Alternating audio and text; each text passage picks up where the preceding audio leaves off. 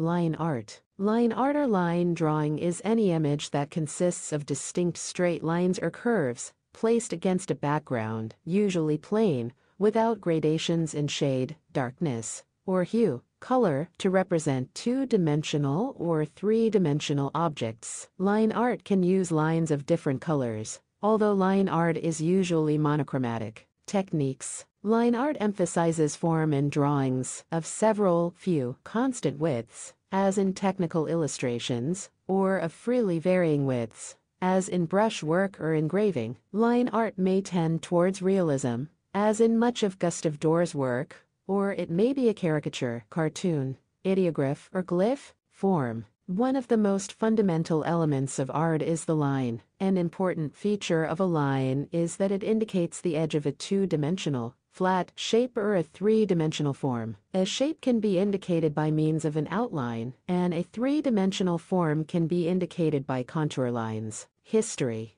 Before the development of photography and of halftones, line art was the standard format for illustrations to be used in print publications, using black ink on white paper, using either stippling or hatching. Shades of gray could also be simulated. See also, lineography, old master print, screen tin, hatching, stippling, halftone, Moore pattern, Ben-Day dots, dithering, grayscale, perspective, graphical, vanishing point.